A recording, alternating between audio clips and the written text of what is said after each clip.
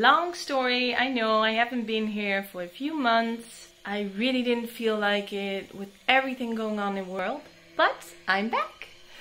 And today I'm going on an investigation for you guys. I have no idea how a French person starts off the morning. So I want to investigate what a Frenchman does. Let's go!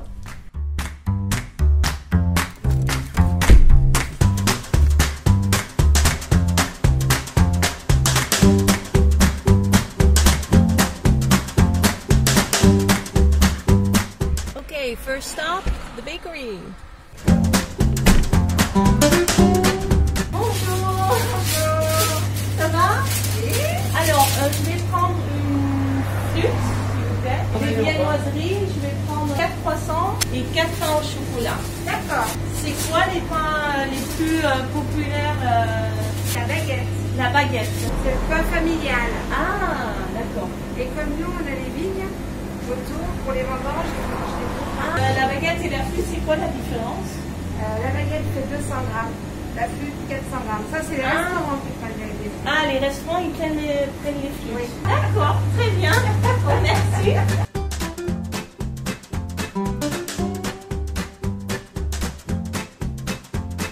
The people come here in the morning at around 6:30. They take some bread for during the day and they have viennoiserie, croissant or pain au chocolat. And here they have a little shop. It's called an épicerie. Often the bakeries also have that because it's handy if people forget groceries. It's a little more expensive, but they have all the essentials.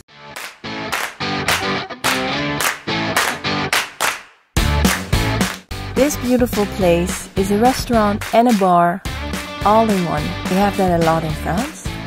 And I just love the interior, don't you?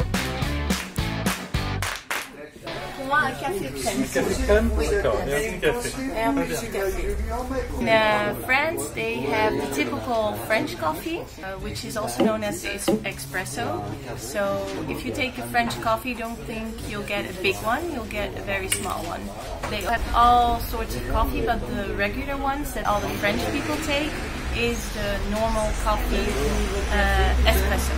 The most common coffees besides the regular coffee are the double and allongé. And the difference between double and allongé, if you don't like strong coffee, you better take an allongé because they only add some water. And double is that you have an espresso twice. Ja, ze zijn vanaf 5:30 zijn ze open, 's ochtends. Omdat mensen, voordat ze naar het werk gaan, komen ze hier koffie nemen. En dan hebben ze of daarvoor al ontbeten, of ze ontbijten daarna. Nee, hier ontbijten doen ze niet. Nee? Hier hebben ze alleen koffie. Ze maken thuis geen koffie?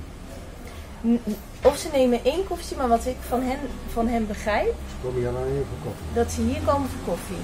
Even wakker worden. En blijkbaar vinden ze elkaar dan hier in de bar om met elkaar te discussiëren. En dan gaan ze daarna werken.